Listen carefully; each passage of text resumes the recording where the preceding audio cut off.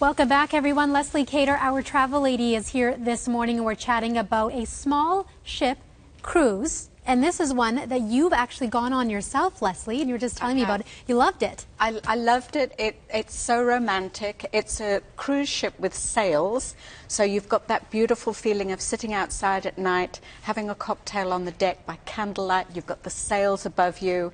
It's so romantic. Oh, sounds too good to be true, but it is true. You were there. And so because you were there, you were just saying that you can actually offer a special rate because you had booked it. That's right. I love this cruise so much that I've actually booked it for myself and my family in September. And because I was booking it like that, they gave me a special rate. And I thought, hey, why not share the love? That's awesome. Okay, that's great. So the cruise now, because it's a smaller one, first of all, what's missing from it? What wouldn't you expect on a cruise like this? Well, certainly on this cruise, you're not going to get zip lines or climbing walls or ice rinks or any of that. This is cruising in a very intimate manner. You've got different restaurants to choose from. You've got beautiful ocean view staterooms here. Wow. As you can see, you've got the portholes because Gorgeous. remember, this is a yacht.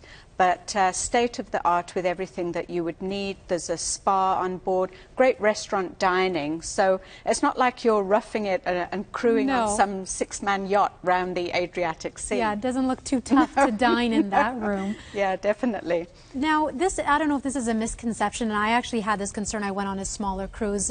Are they more kind of unsteady, not as stable than the larger ones, did you feel?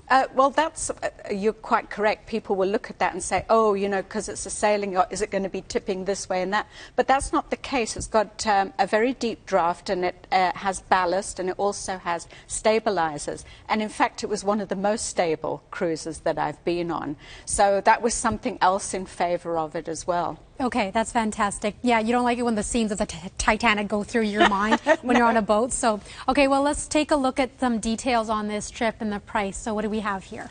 Yeah, 27th of September, Rome to Venice. So we've got ocean view stateroom, all meals, all taxes, $31.99 per person.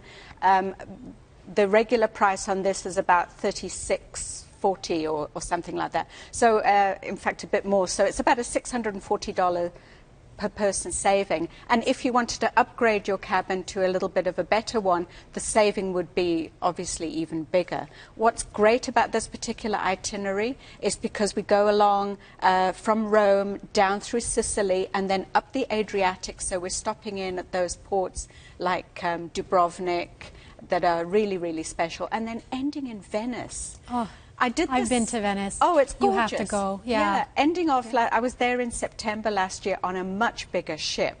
Entering into Venice itself was just amazing. So worth it. So worth it. On a small ship, definitely. Great trip. Thanks so much, Lesley, for bringing this to us. The Travel Lady at 403-277-6884, or visit her website, thetravellady.ca. Great find. Thanks, Lesley. Thank you.